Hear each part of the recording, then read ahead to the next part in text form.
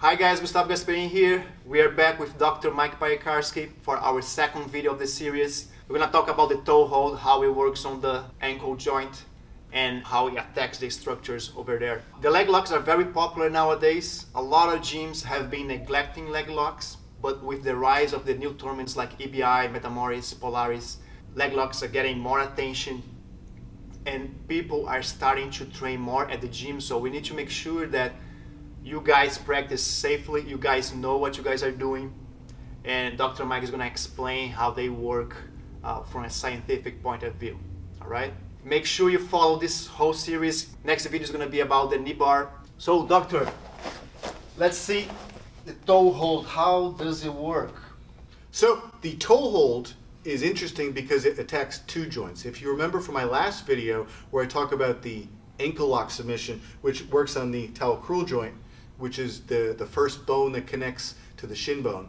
The talocrural joint allows your foot to go up, dorsiflexion, go down, plantarflexion. The next joint down is your subtalar joint, which allows your foot to fold like this, inversion and eversion. So when I'm using the toe hold submission, I actually attack both. So when I take the joint to end range plantar flexion and I invert, there's two ligaments that can be affected that try to stop this motion. Right here is the anterior talofibular ligament, and then there's also the calcaneofibular ligament. So when I introduce the plantar flexion force and the inversion force and I keep going, those are the two structures that are supposed to stop this motion, and if I introduce enough force, they will rupture and they'll be injured. Look at this, toe hold.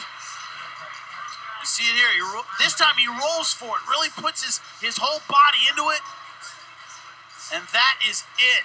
What's interesting about this submission is it can also affect the knee.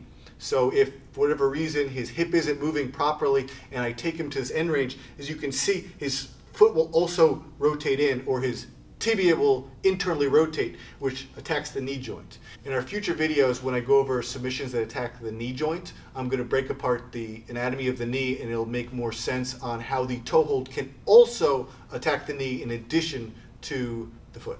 It will be something similar to a heel hook, right? When you attack the toe hold, twisting my knee, it's similar to a heel hook motion, right? Very true. Very similar to a heel hook. Correct. And what's the biggest difference you think in terms of safety comparing the straight ankle lock and the toe hold? The toe hold is more prone for damaging the ligaments, do you think, compared to the straight ankle lock?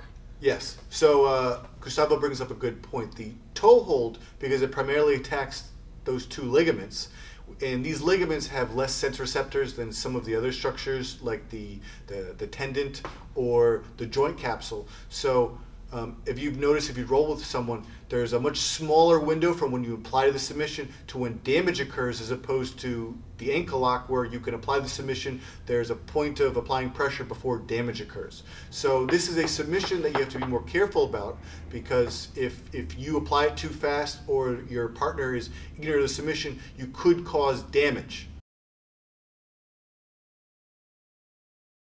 And this injury, for people who realize, is very similar to a ankle sprain if someone rolls their ankle.